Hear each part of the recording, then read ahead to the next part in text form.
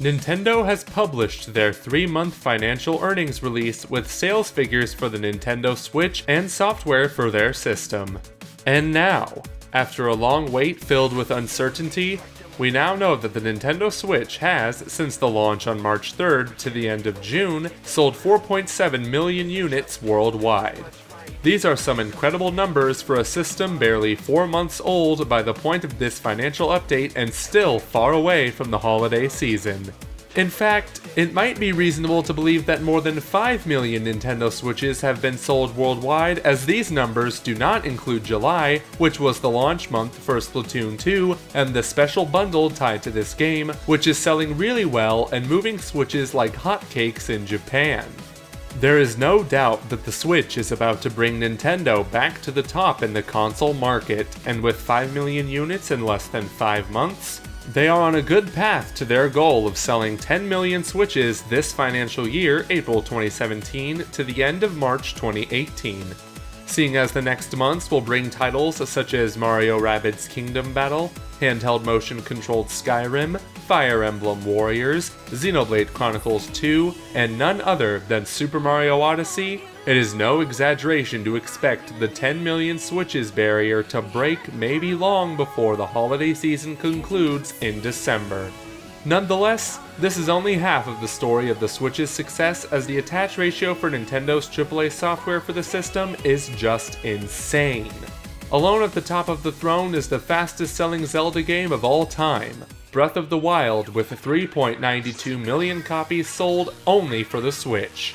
Once again, since these numbers were concluded in June, it is likely to assume that The Legend of Zelda Breath of the Wild for the Nintendo Switch has passed 4 million sales, which is awesome news for Nintendo, who will also get a massive increase of the Expansion Pass sales come this fall with DLC Pack 2 The Champion's Ballad, which we'll have a new video on for tomorrow.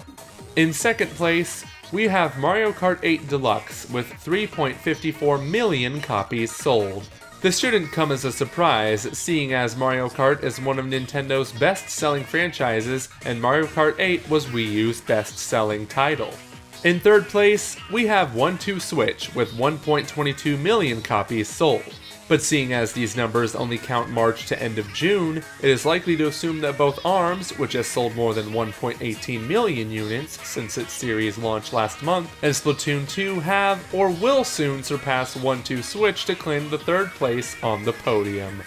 Overall, we can say that the Switch sales figures are beyond all expectations, defying the shortages in America to set new worldwide records prior to the launch of Super Mario Odyssey in October. We can't wait for the continuation and congratulate the Big N on their remarkable success and comeback over the course of the last 7 months. To put it lightly, Nintendo is back for real, and the Switch is only warming up for what might become one of Nintendo's best-selling systems of all time.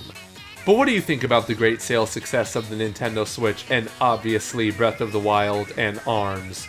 Leave your opinion in the comment section below, and remember to like this video and subscribe to our channel if you haven't already to not miss our upcoming Nintendo Switch third-party special case video with Spawnwave. So until the next Nintendo Switch news video and update, this was the Commonwealth Realm, and we will see you girls and guys soon.